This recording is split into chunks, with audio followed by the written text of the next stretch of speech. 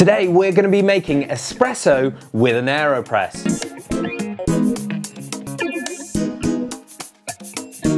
Welcome back to About Coffee, where we talk about all different things to do with coffee. And today is a very exciting day as we're going to be making an espresso with an Aeropress. Now, you may not be able to buy yourself a good machine at home which can create a really nice espresso. So I want to create the next best thing for you, and that is brewing one with an Aeropress. So we're going to show you the recipe and how to do that today. So before we start, let's just jump into what we're going to need in today's recipe. So we're going to need an Aeropress, we're going to need freshly boiled water, we're going to need our filter papers, 16 grams of coffee, a set of scales and a stirrer. Right, so I have ground my coffee. I've done it on the finer side of medium for this recipe.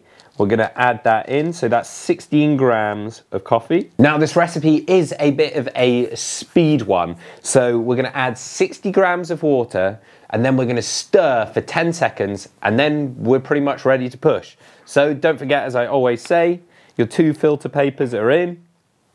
Make sure you wet those filter papers.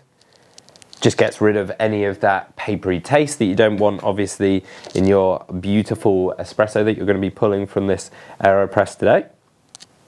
So we are now ready to go.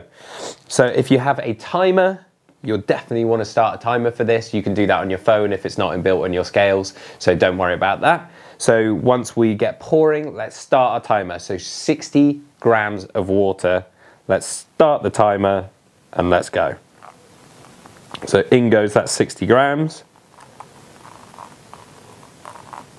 And then we're going to stir for 10 seconds.